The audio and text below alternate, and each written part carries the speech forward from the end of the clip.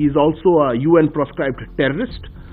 In this regard, we have conveyed a request, along with relevant supporting documents, the government of Pakistan to extradite him to India to face trial in a particular case. In a bold and strategic move, the government of India has formally requested Pakistan to extradite Hafiz Saeed, the mastermind behind the 26/11 Mumbai terror attacks. The Ministry of External Affairs spokesperson Arindam Bagchi confirmed the request during a press conference on Friday, emphasizing Saeed's status on a UN-proscribed terrorist wanted in numerous cases in India. As you are aware, the person in question is wanted in numerous cases in India. He is also a UN-proscribed terrorist. In this regard, we have conveyed a request, along with relevant supporting documents, to the government of India to extradite him, government of Pakistan to extradite him to India to face trial in a particular case.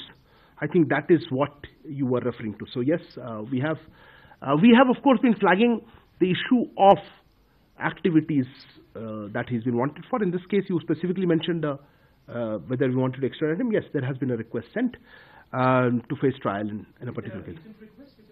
This is a recent request. Well, file number? just a day.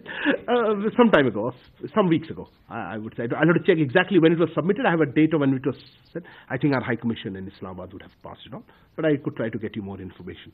But as I said, activities of people who are, wanted in criminal or terrorist activities here, we continue to take up these cases with partners to say, in this case, of course, this is extradition with Pakistan, where we have asked for, where we don't have a, extradition agreement, but we have requested for him to be brought back to India to face trial.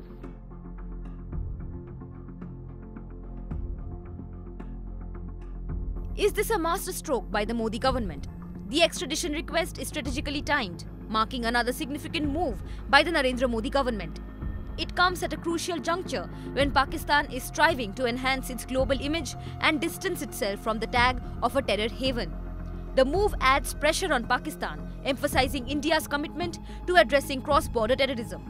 The extradition request coincides with former Pakistan Prime Minister Nawaz Sharif's recognition of India's growing global influence and technological advancements. Sharif, speaking to members of the Pakistan Muslim League Nawaz or PMLN, drew a sharp contrast between India's achievements, including lunar exploration, and Pakistan's economic challenges.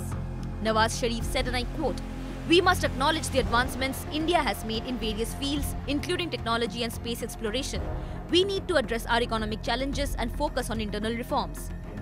Despite facing legal repercussions in Pakistan, including a 33-year jail sentence in April of 2022 for terror financing, Hafiz Saeed has managed to evade punishment for his involvement in the 26/11 terror attacks. India's extradition request comes amid concerns over his continued influence, especially with his son, Hafiz Saeed, entering the political arena. The extradition request gains significance as Hafiz Saeed, considered the number 2 in the Lashkar-e-Taiba or LET and son of Hafiz Saeed, is set to participate in the upcoming Pakistan elections.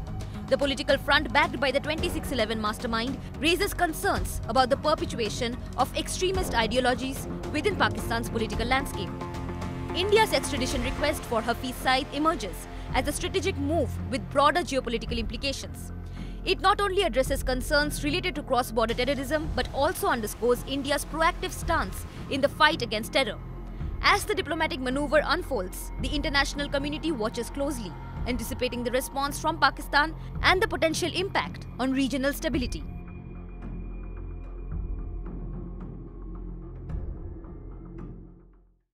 Subscribe to One India channel and never miss an update.